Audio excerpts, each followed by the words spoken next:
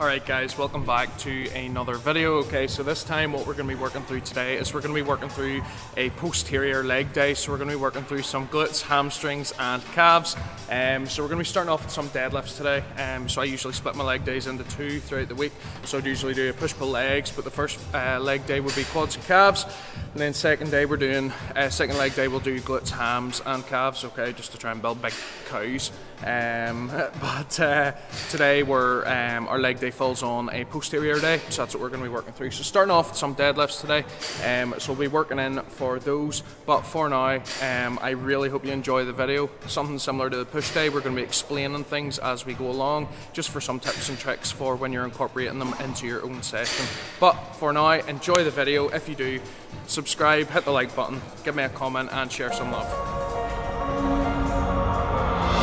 We grew up a little too fast. I miss the days that we chill and relax. Where did the time go? It all passed, now I need to go back. I had no worries but always had plans. The only thing I did was dig out the trash. Now it's much harder to laugh, hard to get up and then work on my craft. I need inspiration, don't need no validation, no more medication, just try some meditating. I don't need you to save me, feel like all of you hate me. Everything's been so hard with all the situations lately. I just need to numb the pain for a minute. I just wanna run away on vacation. I don't know what else to say now. I just need to numb the pain.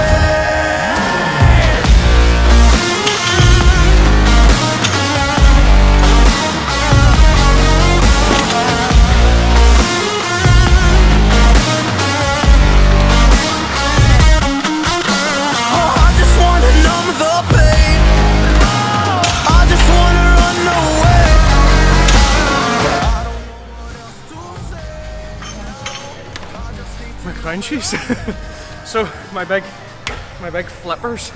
So these are, if you don't know, I have abnormally wide feet, so I can't wear like Adidas, and like I can get away with some Nike shoes, but I'd usually wear like Under Armour and stuff. But I bought these, so these are Vivo bare feet, so they basically look like I'm going like deep sea diving because they're like big flippers. But reason being is because they've got a nice wide toe box on them. So a lot of the time it's quite funny, if you actually see like nearly an x-ray of the way your foot looks inside of normal shoes, like squashes your toes. That's like really bad for your natural gait. So especially when you have wide feet like me, you always benefit from a really wide toe box on your shoe. So it allows your foot to naturally expand, allows your toes to spread apart as you would, and it's one of those ones, if you keep wearing narrow shoes throughout your life, you're more likely to develop bunions and problems with the bones in your feet. So they're always a really good investment. Now they are a little bit expensive, but they're so worthwhile. So I'm using these today because they've got a 3mm sole. We're deadlifting, so we're staying nice and close to the floor, and because they're completely flat, we've got the most stability. When you're wearing big soled shoes and foamy shoes, your ankles are more likely to be unstable, whereas these were nice and solid on the floor, so they're really beneficial for the likes of squatting and deadlifting. So that's the story behind my clown shoes. When there's no hope, you can still go. I never answer to no, man, I still go. Go, go, go, go, go, go, go, go, go, go, go, go, go. Hustle hard, hustle every single day. I'll be making moves till I'm buried in my grave. To the system, I don't wanna be a slave. I've been doing shit my way, or the highway. And in the driveway is a nice range, cause I grind through the climb, I invite pain. You'll never hear me, bitch, nah, I don't complain. Just gotta flip the switch and you can go and obtain anything you want, anything you need. Your mind's got the key ingredient, it's belief. They'll deceive with the negativity, but I just slide right by that energy. Okay, so for our deadlifts, we're just starting off with a couple of wee warm-up sets, just at 60 kilo, working through a little bit of bodyweight squats, some really good hip opening exercises that I like to do, sinking down under squat, splitting the knees, but after that working in for 4 sets of 68 reps. So I used to do a lot of training for strength, but I'm sort of working through quite high numbers on my deadlifts, but I find that it's just far more prone to injury. So what I'm doing is really making the most of this off season. I'm trying to work in for more reps and sets of hypertrophy. So anywhere 6 to 12s-ish. So that's what we're doing. So 4 sets, 68. So we managed to work up to a total 160 there. I'm not gonna lie, it was tight, it was fairly tough, but we're only starting to work back into our deadlifts after prep, so hopefully gonna build them numbers up across the weeks coming. But yes, don't know what's coming next, but you'll see it in a second. Okay guys, so next one up, what we're going to is a barbell single leg standing calf raise. So what we're doing is I've thrown a wee rubber mat down the floor, so what that's going to do is it's allows us to get a bit of a bigger stretch. So the ball of our foot is going to be up on top of our mat, so it allows our heel to sink in further, so we're going to get more dorsiflexion, bigger stretch up the calf. So you're increasing the range of motion basically. So what we're going to be doing, in underneath the bar, we're just going to be going single leg like a flamingo, coming straight up and through. We're going 10 to 12 each leg. So we're doing it single legs, just overload one side, make sure it's getting the exact same load on either side. Once we've done that, we're then jumping over onto our seated hamstring curl, and we're working through another 10 to 12 of that. I'm going to show you a wee tip and a trick in a minute for that one, just to also increase the range of motion, get a bigger stretch, and make the most of the exercise. So we're going to get stuck. Living life, every day, late at night, not okay. All I want, and I pray, all I need are some better days. Fuck me, I'm looking in the mirror, so foggy, but I've never seen clearer. I don't really think anyone can save me, and honestly I'm not really sure I want saving. I like to be my own. Alright guys, so when you're using your seated hamstring curl, a wee tip for this one, okay, as you might have seen me there, wondering why I was doing it. So when I'm in my seated hamstring curl and I bring my legs up into the stretch point, so rather than sitting back and holding onto my handles, what I do is I hinge forward. So I'm putting my hip into further flexion. What that's doing is that's going to be stretching our hamstrings, getting a bigger stretch up, so that once you're in this position, going across your concentric, you're going to be going from a maximal stretch point. It's going to make it far, far tougher. I guarantee that the weight that you're usually doing this, you're going to have to drop it. Makes exercise far more beneficial, you get far more out of that. So you can try that the next time you're working through. Another wee tip while you're doing it is a good thing is that once your hands are in underneath your legs, it means you can feel your hamstrings. It increases that mind muscle connection. Make sure that you're tightening them up. Make sure you're getting the maximal squeeze. How to get there? Glad that you asked me.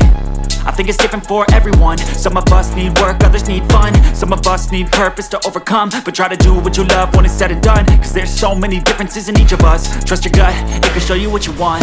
Living life, every day. More sets of these yokes. All I want, I pray, all I need are some better days. Yeah, all I need are some better days. Cause all I want, and I pray, I believe in the better days. Living life, every day, late at night, not okay. All I want, and I pray, all I need are some better days. Some camera woman of the year. And I pray, I believe in the better days.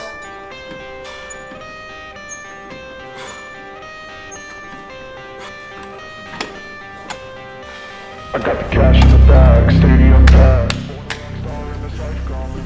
Next one up we've got is a 45-degree hyperextension. So as this yoke here, so normal hyperextension, we're using the 45-degree hyperextension just because it doesn't place as much stress in the lower back. I find it's very good for putting all the load into your glutes and hamstrings. So the reason we're doing this is just for overall posterior chain strength.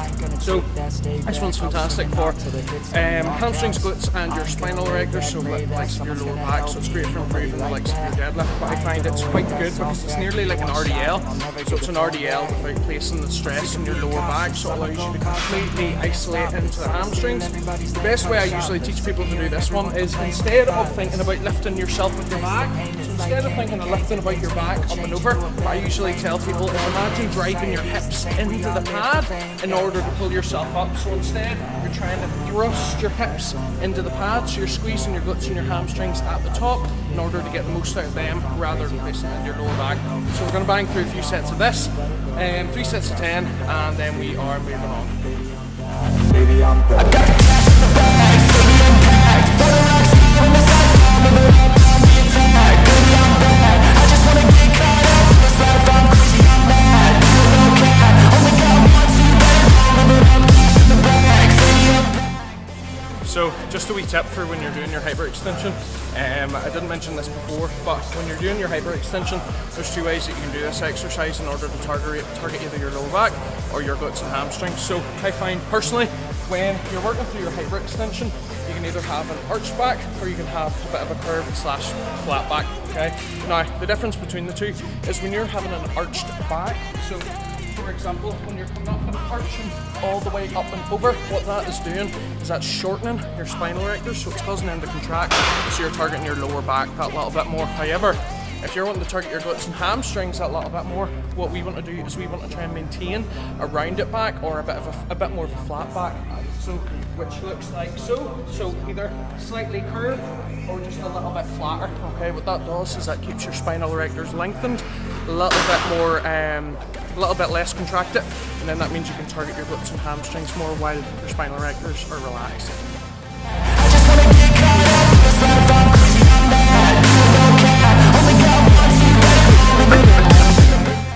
So next exercise up we're working through is a lion hamstring curl, okay? So this one specifically we're going to modify it a little bit more just to make it a little bit more difficult, okay? So once again, you don't need too much weight, okay, because this will make it a hell of a lot more tough.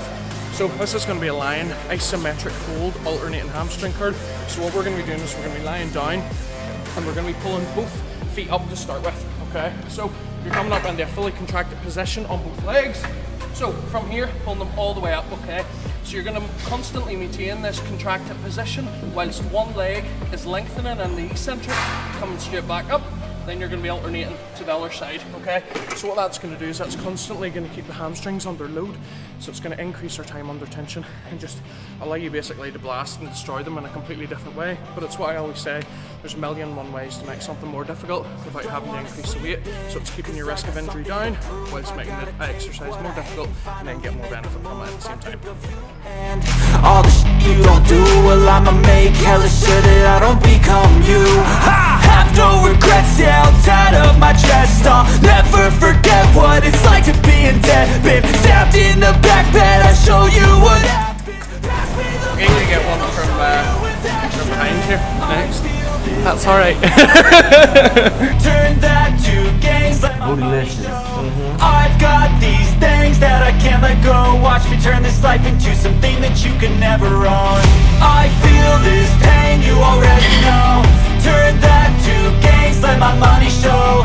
I've got these things that I can't let go. Watch me turn this life into something that you can never own. Okay, so next one up we're working through is a wee bit of a superset again. So we're working through our abductor and our adductor. Okay, so these are ones that are slightly overlooked. You know, not a lot of people do them enough in order to sort of improve their squats and their deadlifts, and to be honest, it's one of those ones that when you neglect it, you're sort of neglecting sort of smaller muscles that you may not use the same during certain compounds. So personally I love using the adductor, so you're pulling your knees together, otherwise known as the good girl exercise apparently, and bad girl. But so when we're here, we're working through working our adductors, okay? So our muscles like our gracilis, I usually find that when I'm squatting, I usually get very, very tight in the inside of my legs, so I try to improve the strength and sort of lengthen and stretch those through this exercise. And then obviously our abductor, I'll be working our glute med quite a lot, just to improve our sort of glute strength, so that we're not getting as much pulling on our lower back and that sort of way, that it's not having to compensate for things. Keep nice strong glutes, improve our squats and our deadlifts. So we're working through 3 sets of 12 to 15 of each of these, just as accessory movements, and then we're moving on to some RDLs and more calves. Things you know you love, do what you think is right, and see life do what you want. So fight and die for the things you know you love. Do what you think is right, and see life do what you want.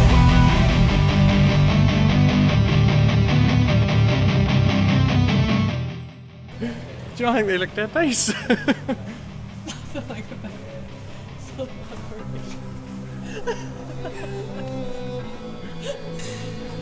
Okay guys, to finish up, what we're working through is some dumbbell RDLs.